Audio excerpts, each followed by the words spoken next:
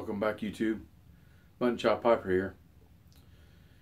Well, today we're going to talk about drawing smoke out of your tobacco pipe. Now, let me give you a little bit of history about my pipe smoking adventure that I've been on for 30 years. I've been smoking on and off a pipe for 30 years. And just now have recently gotten back into it and seriously gotten back into it. But I've always been plagued by three things. One, I have a fast cadence. I seem to draw the smoke too fast. I try to slow down, but just sometimes I just can't do it.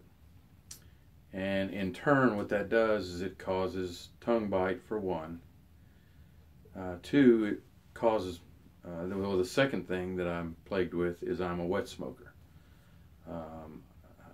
I use maybe 5 or 6 pipe cleaners every time I smoke. And then the third thing is that my bowl gets really, really hot. So I end up having to put it down for a few seconds, let it cool down, or I try to slow my cadence. Well, I got to thinking, you know, it's probably the way I was taught, and really I wasn't taught. I just picked it up and I just kind of looked at how other people were doing it, and I just emulated them. So the other day I just kind of got frustrated and says, man, this is ridiculous. I need to figure out some way to be able to enjoy my pipe smoking more than I do now, without all these problems, without the tongue bite, without the being wet, the wet smoke, and having my bowl be so hot. So I kind of started messing around, and I figured out an alternative way to draw your pipe. Now, since I was never taught, and I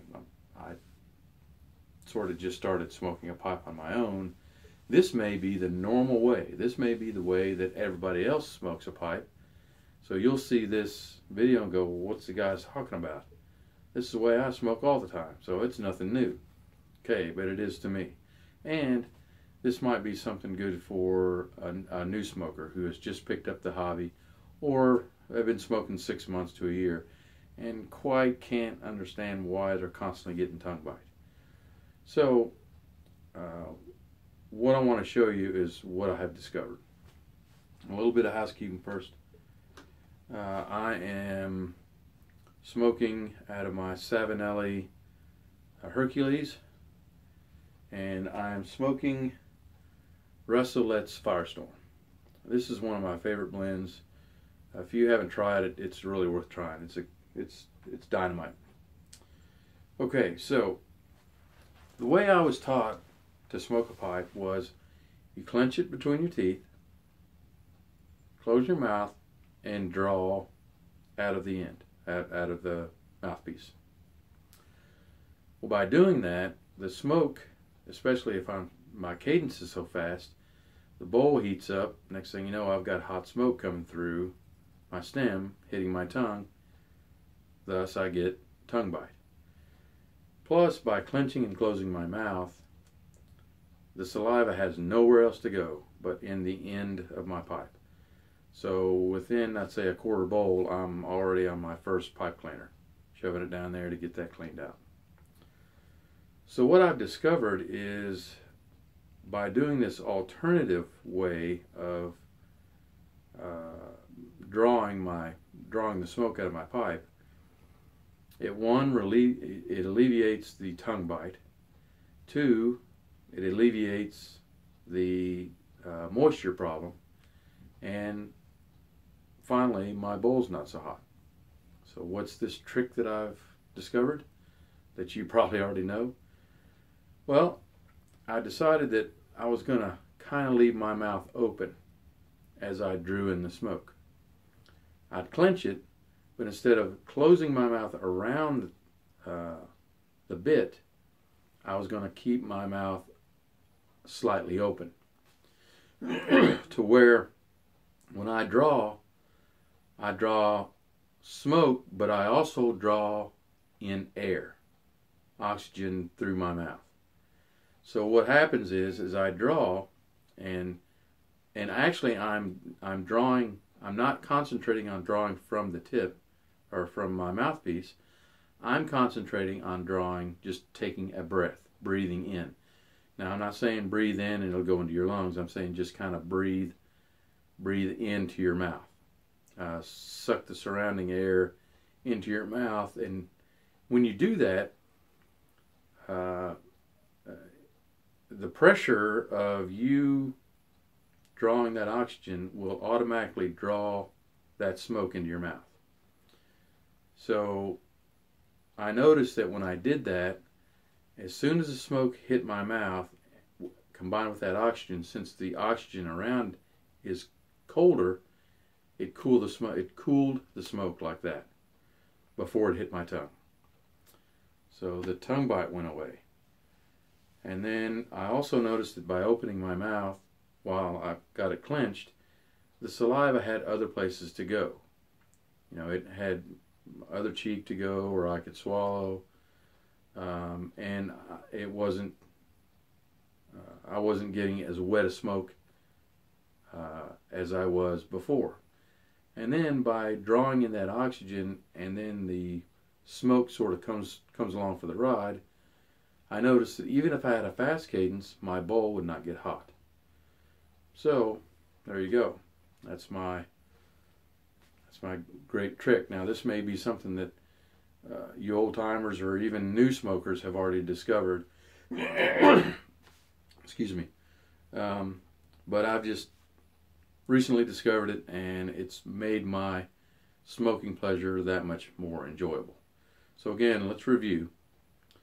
I was taught to clench the mouthpiece and close my mouth and draw straight from the mouthpiece, which caused tongue bite, a wet smoke, and a hot bowl. So now what I do is I clench my pipe, but I keep my mouth open. Not like that, but just like that. Keep it open and draw, kind of like you're sucking out of a straw. But you do it without all the noise. So when you draw, it automatically draws. And that smoke, or that oxygen, you can tell when as it's coming into your mouth that it's cold or cool. And it instantly cools that smoke. The saliva has other places to go besides into the mouthpiece. And by consequence, it cools the bowl. So, like I said, when you do it, kind of concentrate on breathing from right here.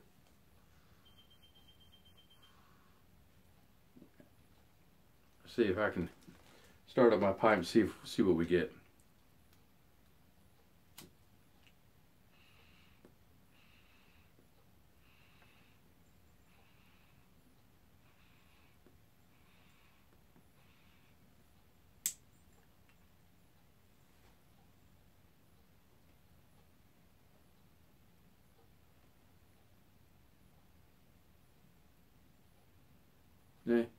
Now, my cadence is not this fast, but I'm just trying to give you an example.